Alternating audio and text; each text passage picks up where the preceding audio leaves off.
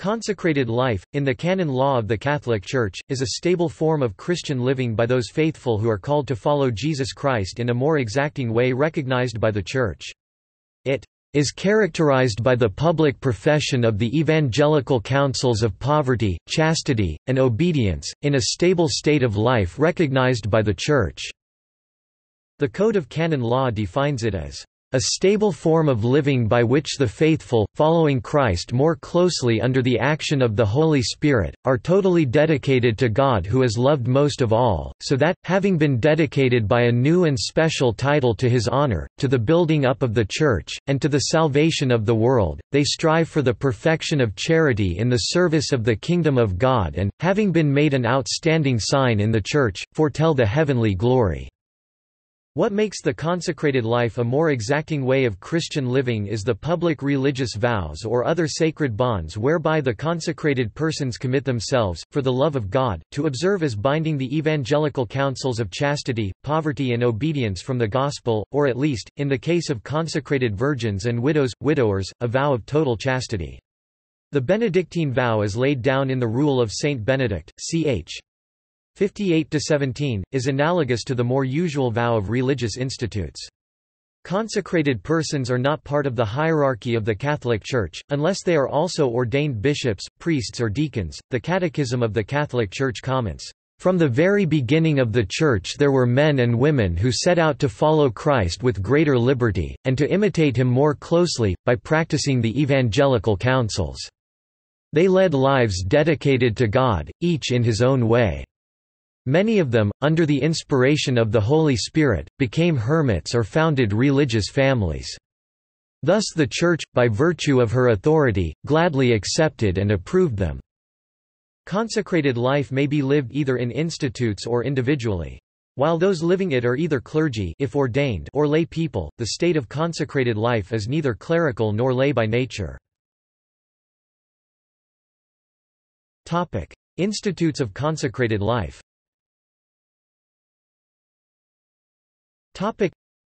Institutes of consecrated life are either religious institutes or secular institutes. Religious institutes are societies in which members, according to proper law, pronounce public vows, either perpetual or temporary, which are to be renewed, however, when the period of time has lapsed, and led a life as brothers or sisters in common. Secular institutes are institutes of consecrated life in which the Christian faithful, living in the world, strive for the perfection of charity and work for the sanctification of the world especially from within. Other forms of consecrated life.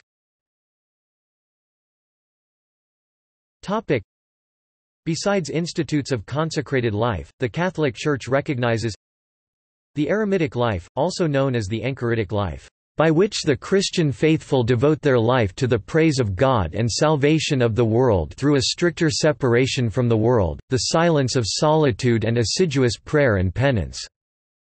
Catholic Church law recognizes as a hermit one dedicated to God in a consecrated life if he or she publicly professes the three evangelical counsels, confirmed by a vow or other sacred bond, in the hands of the diocesan bishop, and observes his or her own plan of life under his direction.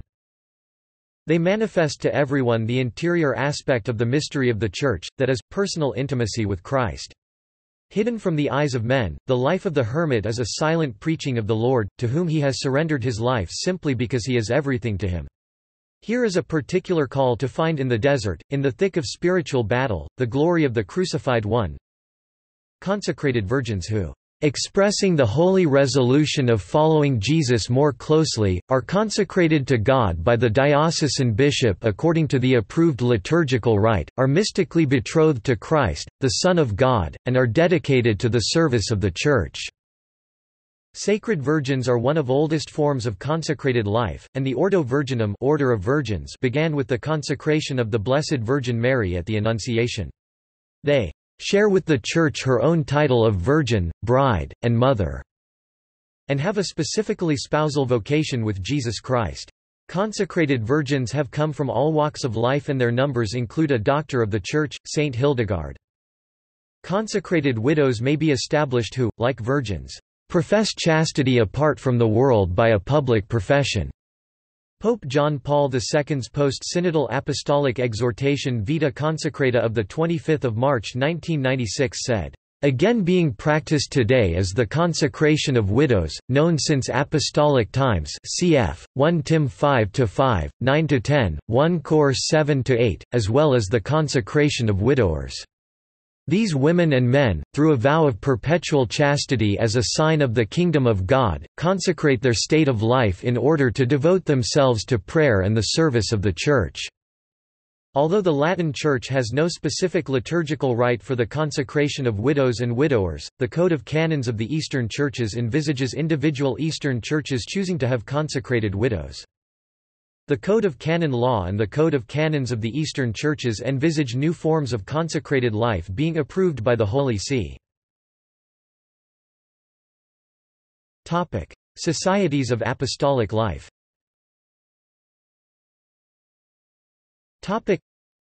Societies of apostolic life are dedicated to pursuit of an apostolic purpose, such as educational or missionary work. They resemble institutes of consecrated life, but are distinct from them. The members do not take religious vows, but live in common, striving for perfection through observing the constitutions of the society to which they belong. Some societies of apostolic life, but not all of them, define in their constitutions bonds of a certain permanence whereby their members embrace the evangelical counsels. The Code of Canon Law gives for societies of apostolic life regulations much less detailed than for institutes of consecrated life, in many instances simply referring to the constitutions of the individual societies. Although societies of apostolic life may in externals resemble religious life, a major distinction is that they are not themselves consecrated and their state of life does not change, i.e. they remain secular clerics or laypersons. Examples of societies of apostolic life are the Oratory of Saint Philip Neri, the Daughters of Charity of Saint Vincent de Paul, and the Society of the Priests of Saint Sulpice, and societies such as the Missionary Society of Saint Columban. History.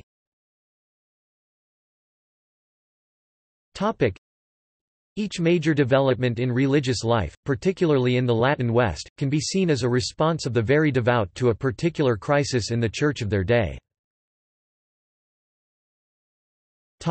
Eremitic life.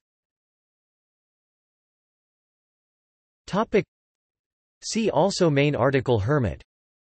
When Constantine the Great was legalizing Christianity in the Roman Empire in the early 4th century, and the Christian faith became the favored religion, it lost the self-sacrificing character that had profoundly marked it in the age of Roman persecution. In response to the loss of martyrdom for the sake of the kingdom of God, some of the very devout men and women left the cities for the testings of the life in the desert that was meant to lead the individual back into a more intimate relationship with God, just like the wandering of the Israelites in the wilderness of sin. The Greek word for desert, eremos, gave this form of religious living the name eremitic or eremitical life, and the person leading it the name hermit. Anthony the Great and other early leaders provided guidance to less experienced hermits, and there were soon a large number of Christian hermits, particularly in the desert of Egypt and in parts of Syria. Though the eremitic life would eventually be overshadowed by the far more numerous vocations to the cenobitic life, it did survive. The Middle Ages saw the emergence of a variant of the hermit, the anchorite, and life in Carthusian and Camaldolese monasteries has an eremitic emphasis. The Greek Orthodox and the Russian Orthodox churches have their own eremitic traditions, of which Mount Athos is perhaps the most widely heard of today. In modern times, in the Roman Catholic Church the Code of Canon Law 1983 recognizes hermits who, without being members of a religious institute, publicly profess the 3 evangelical counsels, confirmed by vow or other sacred bond in the hands of their respective diocesan bishop, as Christian faithful that live the consecrated life cf. Canon 603, see also below. Monastic institutes. The eremitic life was apparently healthy for some, but led to imbalance in others. Pachomius the Great, a near contemporary of Anthony the Great, recognized that some monks needed the guidance and rhythm of a community cenobium. He is generally credited with founding, in Egypt, the first community of monks, thus launching cenobitic monasticism. Basil of Caesarea in the east in the 4th century, and Benedict of Nursia in the west in the 6th century, authored the most influential rules for religious living in their areas of the Christian world. Rule, in this sense, refers to a collection of precepts, compiled as guidelines for how to follow the spiritual life. They organized a common life with a daily schedule of prayer, work, spiritual reading and rest. Almost all monasteries in the Eastern Catholic Churches and in the Eastern Orthodox Church today follow the rule of Saint Basil. The rule of Saint Benedict is followed by a variety of orders of monastics in the West, including the Order of Saint Benedict, Cistercians, Trappists, and Camaldolese, and is an important influence in Carthusian life. Canons regular. Canons regular are members of certain bodies of priests living in community under the Augustinian rule, regula in Latin, and sharing their property in common. Distinct from monks, who live a cloistered, contemplative life and sometimes engage in ministry to those from outside the monastery, canons devote themselves to public ministry of liturgy and sacraments for those who visit their churches. Historically, monastic life was by its nature lay, but canonical life was essentially clerical. Mendicant institutes. Around the 13th century, during the rise of the medieval towns and cities, the mendicant orders developed. While the monastic foundations were rural institutions marked by a retreat from secular society, the mendicants were urban foundations organized to engage secular city life and to meet some of its needs such as education and service to the poor. The 5 primary mendicant religious order of the 13th century are the Order of Friars Preachers, the Dominicans; Order of Friars Minor, the Franciscans; Order of the Servants of Mary, Servite Order; Order of St. Augustine or the Augustinians; and the Order of Our Lady of Mount Carmel, the Carmelites. Unlike the monks and nuns of the earlier orders, the members of the latter orders called their houses convents, rather than monasteries in English. Dominican convents for men may also be called priories, and Franciscan and Carmelite convents friaries. Apostolic institutes. Until the 16th century, recognition was granted only to institutes with solemn vows. Institutes with simple vows arose in the 16th century and increased in number. After at first being merely tolerated, they afterwards obtained approval. They provided specific services or ministries for the church and society, building schools, hospitals and new missionary enterprises around the world. The period of their greatest growth was in the wake of the French Revolution in early 19th century France and Belgium. Only in 1900 did they obtain full recognition as religious. The Society of Jesus is an example of an institute that obtained recognition as an order with solemn vows, although the members were divided into the professed with solemn vows, a minority, and the coadjutors with simple vows. It was founded in the wake of the Protestant Reformation, introducing several innovations designed to meet the demands of the 16th century crisis. Its members were freed from the commitments of common life, especially the common prayer, which allowed them to minister individually in distant places.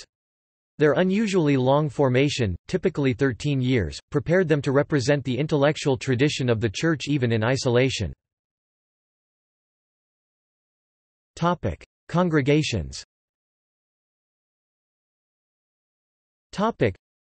By the Constitution inter cetera of 20 January 1521, Pope Leo X appointed a rule for tertiaries with simple vows.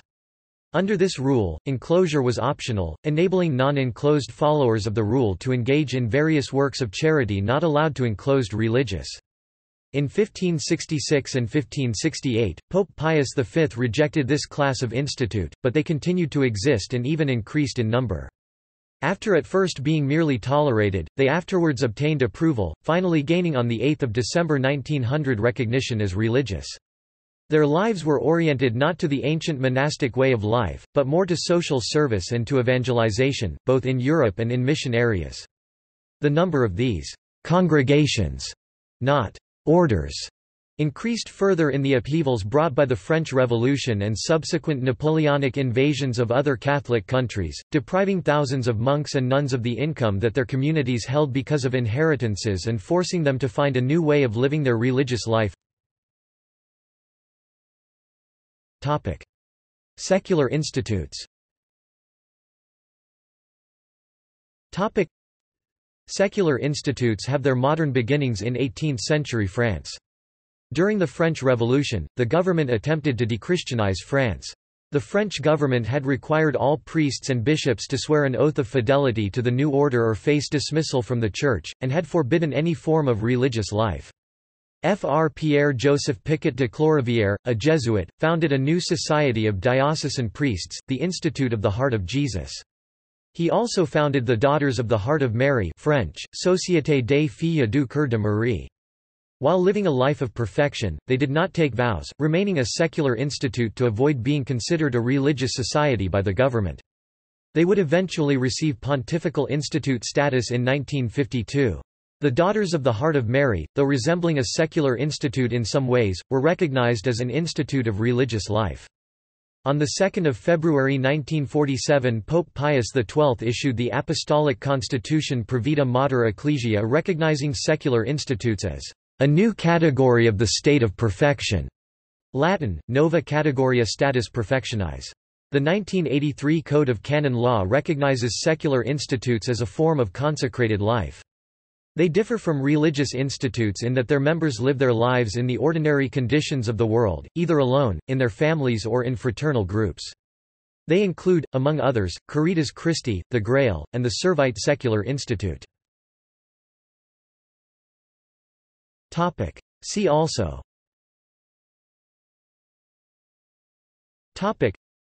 Christian monasticism, Congregation for Institutes of Consecrated Life and Societies of Apostolic Life, Diocesan priest, Enclosed religious orders, Institute of Consecrated Life, List of some religious institutes Catholic, Monasticism, Religious Institute Catholic, Secular Institute, Society of Apostolic Life, Solemn Vow, Vocational discernment in the Catholic Church.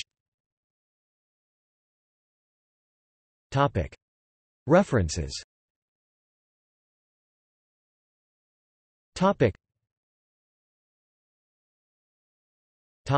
External links.